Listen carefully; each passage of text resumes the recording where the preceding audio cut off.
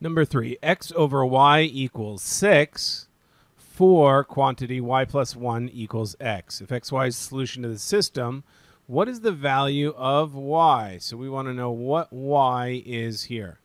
So, okay, well, we could solve for y. We know y equals x over 6 in this case for the first equation.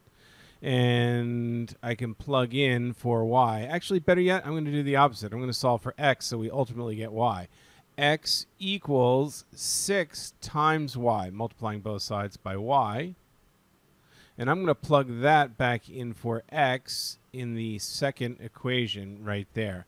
So 4 times quantity y plus 1 equals 6y. Now when I solve, I'm actually solving for the answer to the question. Okay, so first I have to distribute. 4 times y is 4y. 4 times 1 is plus 4 equals 6y. Subtract 4y from both sides. 4 equals 2y. Divide by 2 on both sides. Y equals 2. That is our answer. It looks like A is the correct answer. But I want to check that. So let's take a look. If y equals 2, then x over 2 equals 6. That means x would have to equal 12. Okay? Well, let's see on the other one. Does that work? 4 times 2 plus 1, plugging in 2 for y, is 4 times 3 or 12. X equals that. Yeah, that checks as well. So the correct answer is, in fact, A.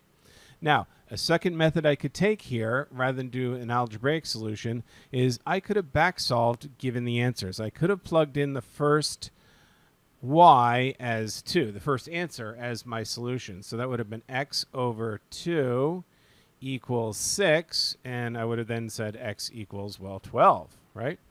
And then I would have said 4 times y plus 1 equals 12, y plus 1 equals 12 divided by 4 or 3, y equals 2. And I would have come to the same answer.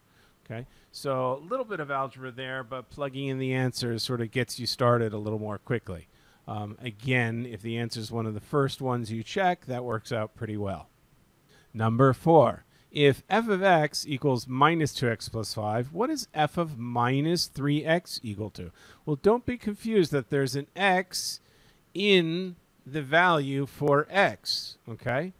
That's probably not something you're used to seeing, but let's take a look at that. What is? It just means whatever that is, plug that in for the x in the function, okay? So f of negative 3x will be minus 2 times, well, we'll plug in minus 3x instead of a numerical value only, plus 5. Now we just need to distribute and simplify. Minus 2 times minus 3x is 6x plus 5. That's going to be our answer. Which answer is that? B is the correct answer for number 4.